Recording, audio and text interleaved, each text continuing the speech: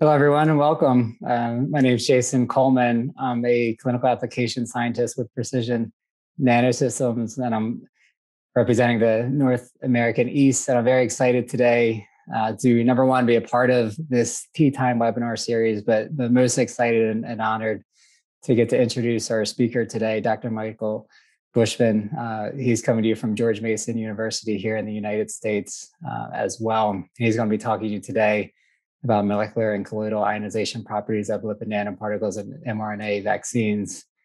So just to start, I kind of want to introduce to you your regional support teams. So that includes your European team, which is AJ John, Jürgen Schmidt, Richard Broadband, and Martin Rebel. And as well as, since we're, taking part of these Tea Time series here in the US, this includes, myself and your North American East team, which is Sri Kakamanu, Rahul Chid, myself, Jason Coleman, and Pratik Goswami. So just to give a bio here with Dr. Buschmann, Michael Buschmann is the chair of bioengineering at George Mason University since 2017. He was previously professor at biomedical engineering and chemical engineering at Polytechnique de Montreal from 1994 to 2017. Where his biomaterials research resulted in successful clinical translation of a cartilage repair product and new nanovectors for the delivery of nucleic acids. He is currently focusing on ionizable lipids to deliver messenger RNA for vaccines. And with that, I'll turn it over to you. I look forward to your talk today. Okay, great. Well, thanks so much, Jason. It's an honor and pleasure to be here today. Here, we'll start off just showing a little kind of paradigm schematic of what a lipid nanoparticle looks like. And the current model is shown here on the left, where the pegylated lipid is on the outside in contact with the aqueous phase. And then there's typically a bilayer structure that's thought to contain most of the helper lipid, the DSPC as well. And then inside, you have the protonated ionizable lipid that's electrostatically bound to the negative phosphate backbone of the mRNA. There may be a few copies of mRNA between maybe 1 and 5 versus several hundred copies, for example, of silencing RNA, a much smaller molecule. And this central region is typically electron dense in a cryo-EM image and also contains the bulk of the cholesterol. So the way they're produced is in a microfluidic setting or a T-junction setting. There are the 4 lipids in ethanol. And here I'm showing the ionizable. I have 2 symbols for the protonated form as well as the neutral form. But the 4 lipids in ethanol mix with a low pH aqueous solution of mRNA, and particles come out the other side. And I use the Spark system from P&I, and the advantage of Spark is the very small volume. So there's a little well here that's 16 microliters typically of the lipids, 32 of mRNA, and then ejected typically into a PBS solution of 48. So the advantage is you can do a lot of formulations and not consume a lot of material. So what happens during the mixing, this was indicated recently by a publication by Dr. Kulkarni from Peter Cullis's group, and we've found similar features as well, is that the lipids in ethanol, since there's no counterions, the ionizable lipid is neutral. But when it contacts the low pH buffer, typically pH 4 acetic acid, it will become protonated, and then it electrostatically binds to the backbone of the phosphate. And at the same time, the solvent is predominantly water now. And so the lipids become insoluble and form these vesicles. And what you'll see in this sort of intermediate mixing stage is a heterogeneous population. This was published by Kulkarni, but we found this as well in this image, where there are mRNA containing particles. And then there's these liposomes that are sort of empty as well. And there's a lot of those, and they're typically smaller. When you eject that solution into the PBS, the ionizable lipid acts as its own buffer. Of course, it pulls up the pH during mixing to about 5.5, and then in PBS it becomes 6.5.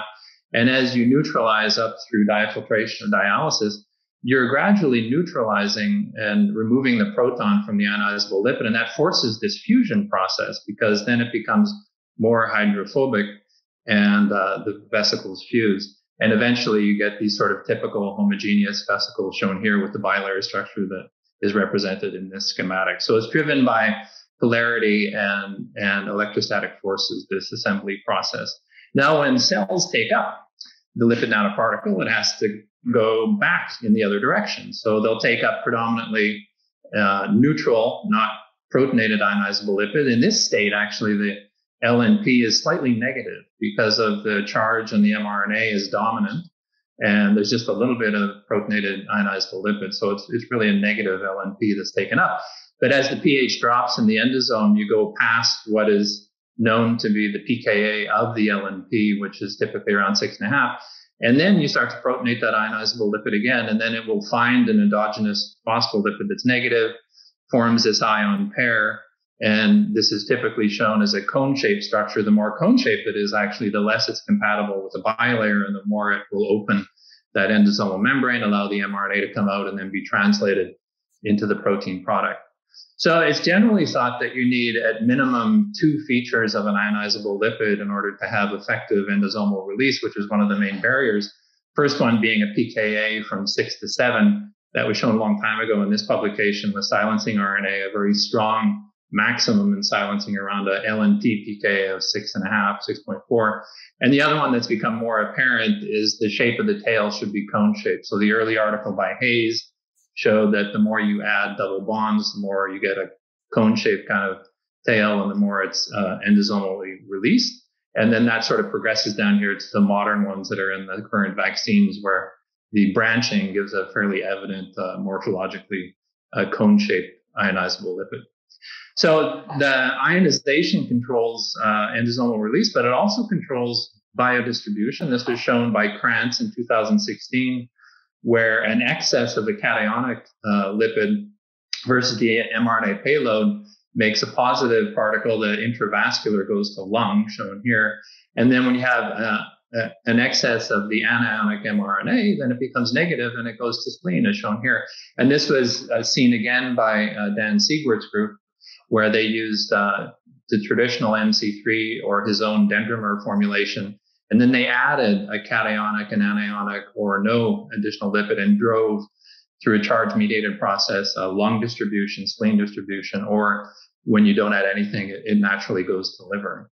And that targeting to liver has been known since 2010 in this article, that it's mediated by ApoE binding to the surface of the LNP. Sometimes it's not emphasized that this is actually charge-dependent as well, because it was shown in this article in 2010 that if you use a cationic ionizable lipid, permanently cationic, the binding doesn't occur, and the targeting to hepatocytes doesn't occur either.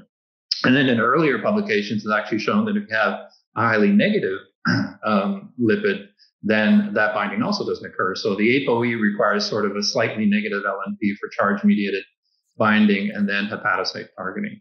So what we asked in this study were whether we could predict the pKa of the LNP from the structure of the lipid, and whether the pKa behaves in an intramuscular site similar to hepatocyte for endosomal release, if it should be around 6.5 for the LNP.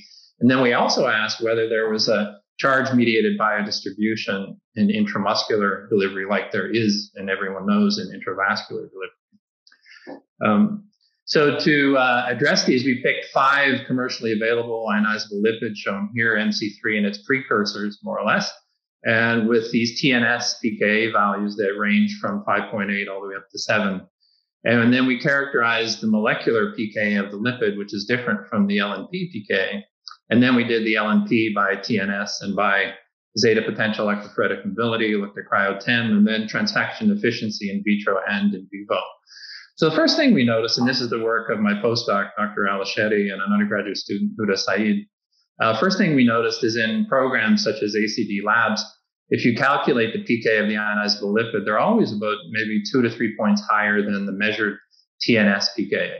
So we found this kind of curious, and we wanted to answer the question of why is that the case, that the aqueous phase pK seems to be a couple of points higher than the TNS pKa. So first thing we did is we said we want to make sure that this prediction, theoretical prediction, is correct. So the way we did that is use NMR to measure pKa. And the way this works is if you have a molecule here, trimethylamine as an example, if you have a protonatable species, in the absence of the binding of the proton, you have this electron pair that is in proximity to the methyl protons that you're seeing the chemical shift of here. And these electrons will electronically shield those protons and create this chemical shift. Then when the proton binds, you draw those electrons away and you deshield these methyl protons, and then the chemical shift moves downfield from deshielding. The trick here is you actually don't see two distinct lines because proton exchange is very fast compared to NMR experiment times. You see a mole fraction weighted position of a single chemical shift rather than two distinct lines. And that's shown here for an NMR pH indicator that we use, imidazole. And in the unprotonated state, we're monitoring the chemical shift of this proton here. In the unprotonated state, it is deshielded and then, shielded. And then when you protonate it, this proton comes in, pulls those electrons away and deshields that proton and moves the chemical shift downfield. So this is actually a Henderson-Hasselbalch titration curve shown here. And if you fit that to Henderson-Hasselbalch, you can extract the pKa of the imidazole, and then you extract also the high and low pH chemical shifts. And that's given by this equation. The chemical shift is a function of those three parameters. And then from that point on, you can actually use the chemical shift of the imidazole to tell you what the pH of the solution is in the NMR spectrometer. And so once you know the chemical shifts upfield and downfield, and you know the pKa, you put in the chemical shift and you calculate the pKa. And so to cover the entire pH range of 1 to 12, you have to use multiple NMR pH indicators. So these are the indicators we use, and that allows us to calculate the chemical shift, calculate the pH from the chemical shifts of these indicators when you use them in the range that's maybe plus or minus 1.5 points around their individual pKa. So that's why you need multiple indicators to cover the entire pH range. So the other thing that you have to do in order to measure with NMR the pKa of ionizable lipids is to create water-soluble analogs. Reason being is these ionizable lipids in a solvent, a water solvent, will simply precipitate. The NMR lines become too broad to analyze. So we use water-soluble synthetically created analogs of these head groups. And then, for example, the MC3 tert-butyl water-soluble analog, we put in the spectrometer at different pHs, and those pHs are actually calculated from the chemical shift of these two NMR indicators, imidazole and piperazine. And then you can calculate the pH and put that on the x-axis and put the chemical shift of MC3 on the y-axis and fit that to Henderson-Hasselbalch. And you can measure by NMR the pKa of the head group of MC3, which came out to be 9.45, and it's very close to the pKa that's predicted by ACD Labs Percepta. And so these are the four fits. Dogma and D-lin are actually the same head groups. You only see 4 for the 5 ionizable lipids. And what you find is that the NMR measurement pretty well agrees to a very high accuracy with the prediction of either the classic or the Galas algorithm in ACD Labs. So to conclude, we know that the prediction for these monoprotic head groups is accurate. It really is the pKa of the ionizable lipid head group, and it is about 2 to 3 points higher than the pKa of TNS. So we looked around for an explanation of this phenomena. What we found is that the issue is when you're measuring TNS, your pH electrode is in the water, you actually don't have access to the pH in the LNP where the ionization is occurring.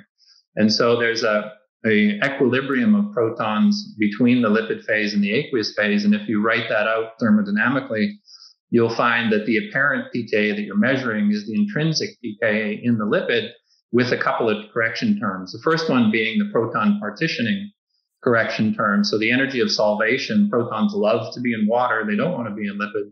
And so this is energetically costly to put them in there. And so basically the pH is about 3 points higher in the LNP than it is in the water outside the LNP. And then this term is a term that is dependent on the electrostatic potential of the nanoparticle. And so when it's positive, it'll reject protons and make the pKa lower and more acidic. If it's negative, it'll attract protons and make the pKa more basic and higher. So that's a ionization state dependent term that affects the pK as well. But the basic effect of what we're seeing is that the proton partitioning favors the aqueous phase. And so there's essentially a pH difference between the aqueous phase and the lipid phase.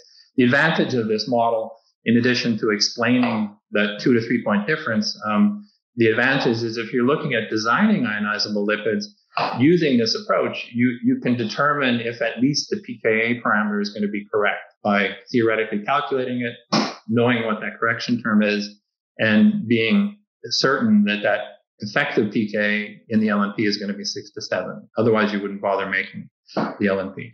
So then, of course, we made the LNPs and we analyzed, and this is the work of 2 graduate students, Manuel Carrasco and Lacey Wright, and analyze them by TNS that everyone has done for a very long time. TNS, negative aromatic compound that enhances its fluorescence upon binding a positively charged lipid interface. And that binding is enhanced, of course, when the lipid is more positive at lower pH. So this provides basically a measurement of LNP surface potential. It's not the net charge, but it's the charge at the surface. And you see here that it will increase fluorescence down to about a pH of 6, and then generally it stops, except for DODAP that is a very low pKa. So it's not sensitive to changes below a pH of 6 and measures surface potential. So we also wanted to measure net potential or net electric charge. We did that with electrophoretic mobility and zeta potential. People are very familiar with this. The only thing is to be sure that you set manually the voltage lower than the automatic setting so that you don't fry the LNPs, and also work in a bit of a low ionic strength media to minimize ohmic heating as well. And then the zeta potential at the surface can be measured. And here I'm showing you for all 5 LNPs superposed. And you notice maybe that the titration curve is kind of stretched. It's not as abrupt as it is for typical Henderson-Hasselbalch curves. It's over 4 pH units rather than 2. And that's due to that electrostatic correction term. The pK actually changes as you ionize the LNP.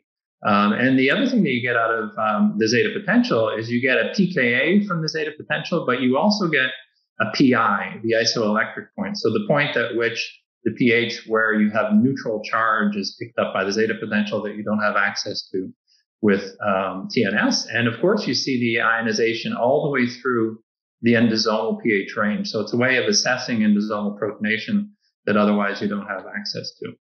So fitting the extended Henderson-Hasselbalch, you find another kind of pKa, which is a zeta potential pKa, and then you can find a pi, the isoelectric point of the LNP. And notice here how the pi of Kc2 is much higher than that of MC3. This means that MC3 is a much more negative LNP than Kc2, shown here by the purple line. So we measured also the cryochem morphology. Here you see typical morphology for Kc2, MC3. We see irregular heterogeneous structures for D-lin. We saw, oddly enough and unexpected, a small liposomal population for dogma that was quite present. And for DODAP, we see these mRNA-containing multi-compartmental structures as well. So the morphology we find also is important to understand how in vitro transfection works. We surprisingly found Kc2 to be the most potent in vitro transfection agent for 293 cells, and MC3 was second, and then down the stream. Of course, DODAP didn't work at all because its pKa was too low in spite of these structures here, which are thought to be potent structures, but not always.